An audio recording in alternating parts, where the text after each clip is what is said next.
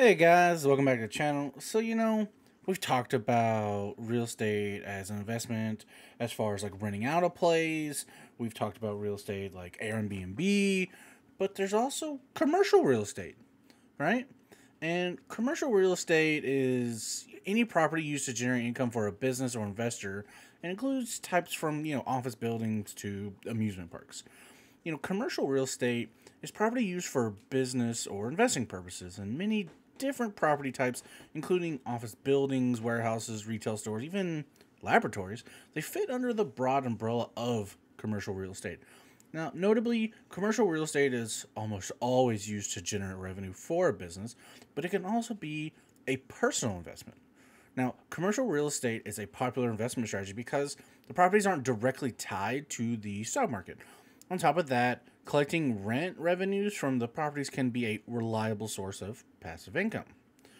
Well, commercial real estate, when it comes down to it, it's basically just any property that can be used to make money, either from being leased to somebody who pays rent or from being bought and sold as investment. You can also think of commercial real estate as any kind of real estate that isn't used exclusively for lodging, single family homes like we were talking about, But that being said, apartments, sometimes you might see them referred to as multifamily properties.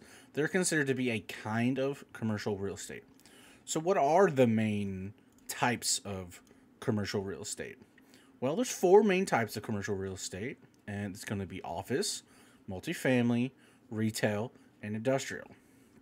Of course, there are plenty of types of real estate that don't fit cleanly into one of those categories.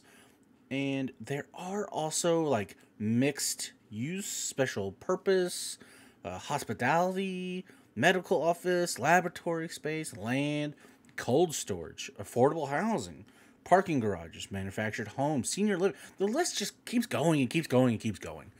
Now, let's go over some of the definitions of some of those property types, though, so we can get kind of a better understanding. So, mixed use is going to refer to commercial real estate that has just a bunch of different uses. Think, an apartment complex with a grocery store on the ground floor, right?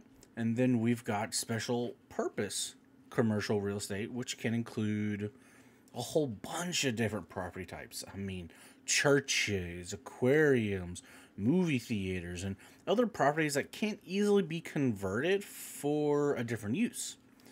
And then, of course, we all know hospitality. This is going to refer to your hotels and your resorts and stuff like that. Then we have medical, right? Medical offices, properties. These are just offices or clinics typically used for outpatient medical purposes. Now, cold storage facilities, these are going to be large, refrigerated, industrial properties, right? Commonly used to store things like perishable food, medicine, stuff like that. Then, of course, affordable housing, which is housing intended for individuals or families who earn less than an area's median income. Now, manufactured homes are prefabricated, factory-built homes, or a lot of people know them as mobile homes. Now, assisted living properties, it's the last one, and these are typically residential properties intended for older adults and typically include on-site care providers. Okay, well, now that we know what it is, how do we invest in it? Well, one of the most popular ways for an individual to invest in commercial real estate is by investing in REITs. Right, we talked about this in a previous video, right? REITs are just, real estate investment trusts. Now, REITs can own, finance, manage, or operate real estate. The REIT's main source of income is in the rent it collects from its properties. Collectively, REITs are estimated to own about 500,000 commercial real estate properties in the United States, right? And these are collectively worth about $3.5 trillion. That's a lot. The majority of them are publicly traded companies. So one of the most common ways of investing in commercial real estate is just buying shares of a REIT. Some REITs are privately held companies. Those REITs collect individual investments from their investors as opposed to having investors buy shares of their company.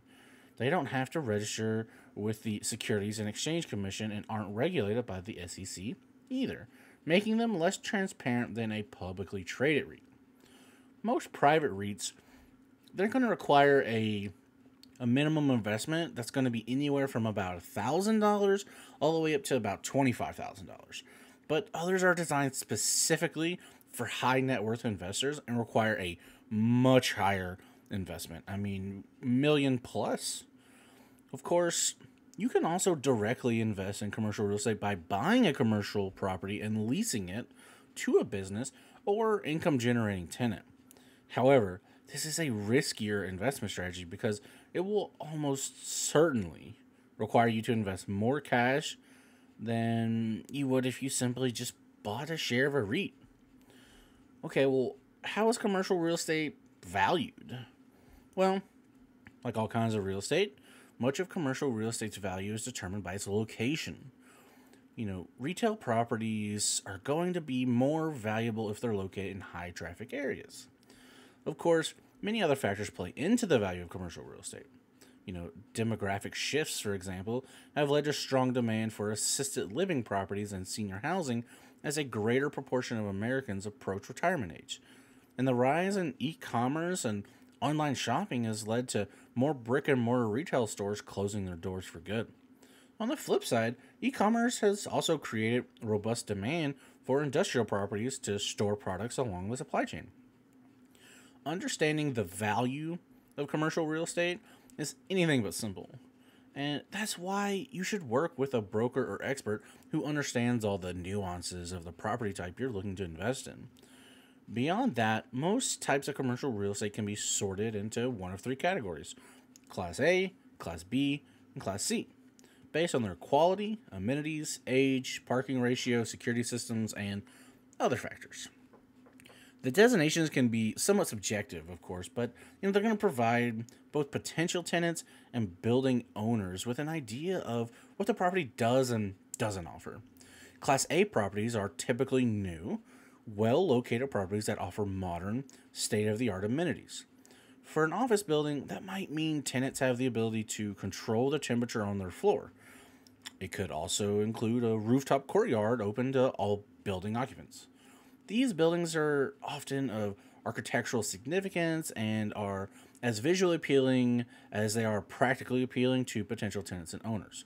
Now, Class B properties, they won't be brand new, but they'll typically offer standard amenities and be well located. A Class B office building, for example, might not offer a rooftop courtyard, but it would include a relatively new cafeteria or tenant lounge. These properties might have been Class A properties when they were built. And then, of course, we have Class C properties, and these are just older buildings in less than ideal locations. Now, they don't offer modern amenities, haven't been well maintained, or recently renovated and aren't visually appealing. So when it comes down to it, if you're going to invest in commercial real estate, the easiest way is a REIT, right? But if you want to go out and buy commercial real estate and get your own tenants in there, it's the same thing as, say, if you're going to buy like a duplex or triplex or, a fourplex. You're basically just trying to get the tenants in there, get it leased out, and get money for it, but it's probably going to cost more than you think it is. So really do your homework on this. If it's something you want to do, don't just rush into it. But I hope you guys got a lot of information out of this video. If you liked it, hit that thumbs up button. If you're not subscribed to the channel, I know I would appreciate it if you did. But until I see you guys in the next one, y'all be safe.